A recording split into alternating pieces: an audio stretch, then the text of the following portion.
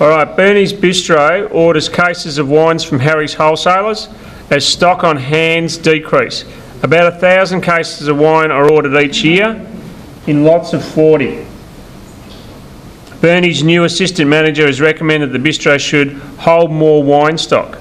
Discuss 2 reasons why increasing inventory would be a good idea, as well as 2 costs of holding inventory. Okay, so what are we looking at? Question 3A. Benefits.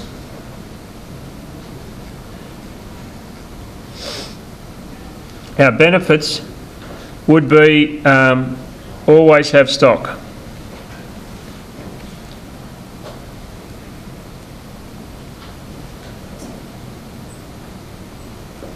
Or inventory.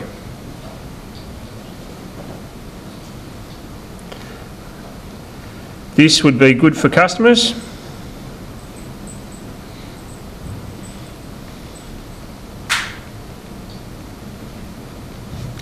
Increasing our goodwill.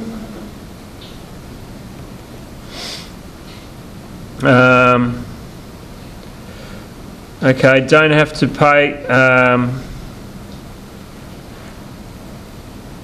better for ordering.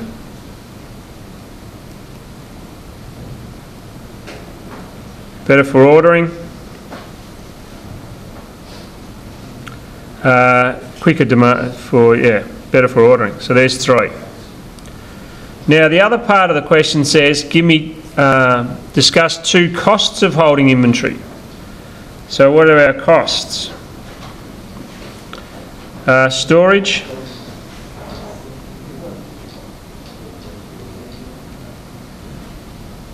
And handling costs.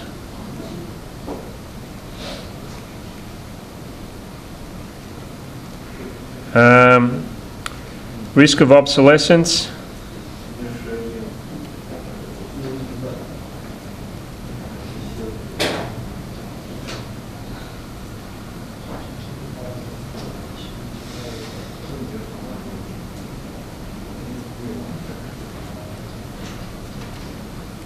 Also risks of theft. If you have more of something, someone's more likely to steal it than if you have less of something. Price fluctuations.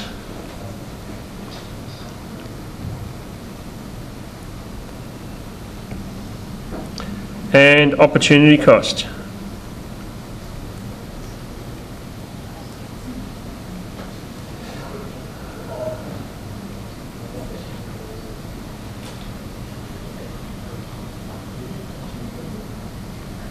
Good.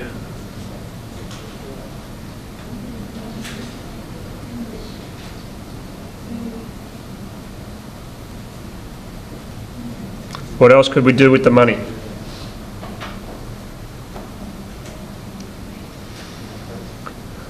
Okay, anyone got any questions around those? They're just 3 benefits and 3 costs. Okay, you were asked to provide 2, so any 2 of up those would be good, and any 2 of those would be up there would be good. And there's your couple of marks. Okay, question B. Harry Wholesales offers 30 days credit terms to all his customers with a 2% discount offered to customers who settle their accounts within 7 days. Bernie always tries to pay his account on time in order to receive the discount, but sometimes he is a week or 2 late in paying. Okay, what are the implications for Harry's Wines if there is a significant portion of credit customers who take longer than 30 days to settle their accounts? Okay, let's go for B. Flip my page around. So what's the implications for Harry?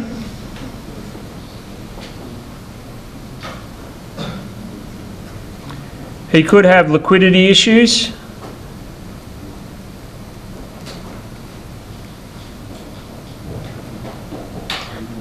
Not enough cash.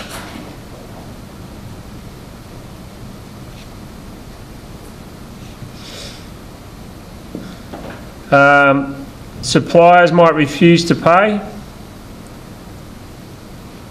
Might not pay.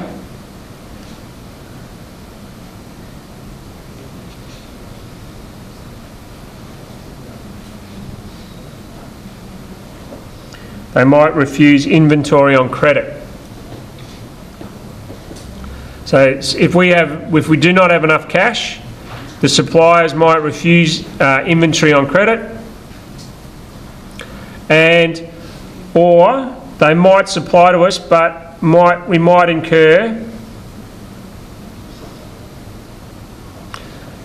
interest costs.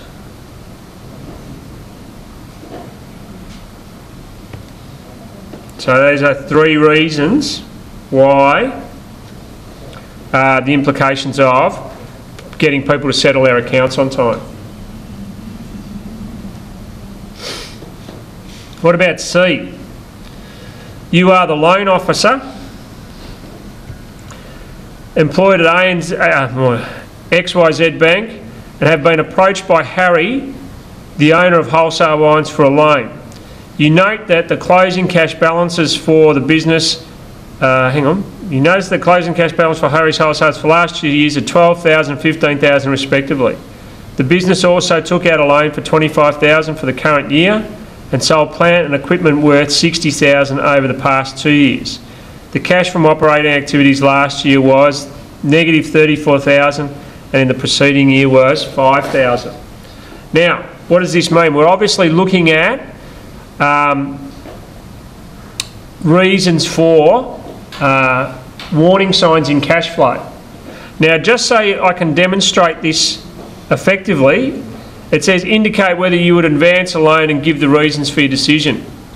Now, I'll demonstrate what I know as far as cash flow. So I'll have operating activities, financing activities,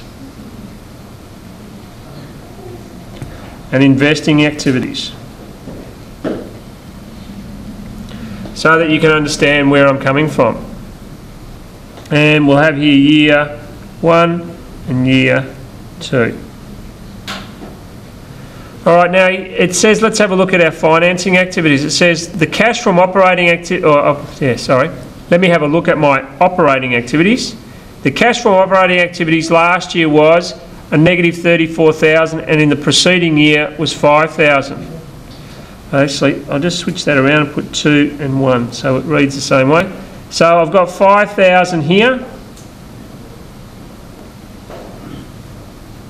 No, actually $34,000, so I'll do it the right way. $34,000 and $5,000. So I'll tick off that and I'll tick off that. It says, what else does it say? The business took out a loan for $25,000 for the current year. So it's borrowed money of $25,000. Actually, that was a negative operating activity. So it's borrowed money of $25,000, so that means a cash inflow to the business. So I've taken that. And it's sold plant and equipment for $60,000 over the last 2 years. So I've got $30,000 here as cash inflow and another $30,000 here as cash inflow. And it says closing cash balances.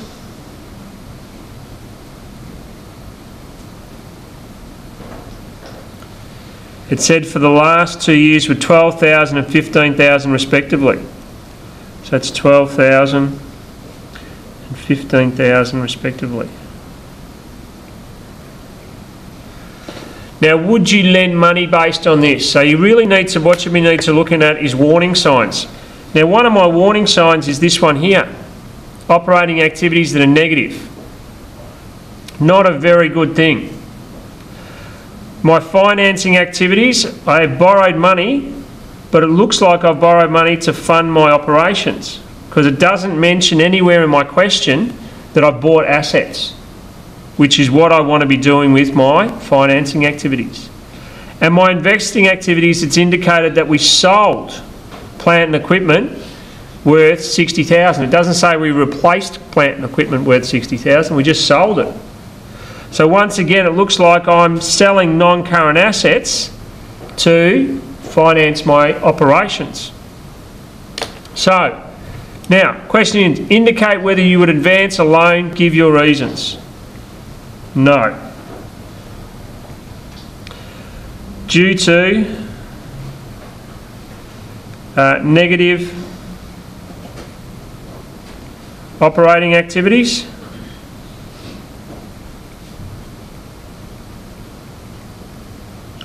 That's the first warning sign. Also, using financing for operations. And thirdly, selling non-current assets and not replacing them.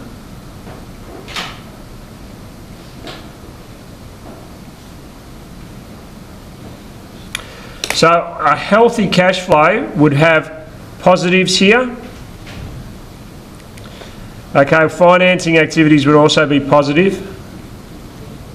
But our investing activities should be a negative cash flow, which means that we should have more money going out of the business for my assets than coming in. So if you don't have these, they're warning signs. So already we've got a negative here, warning sign. Okay, the positive's there, but no indication that we're buying assets with it.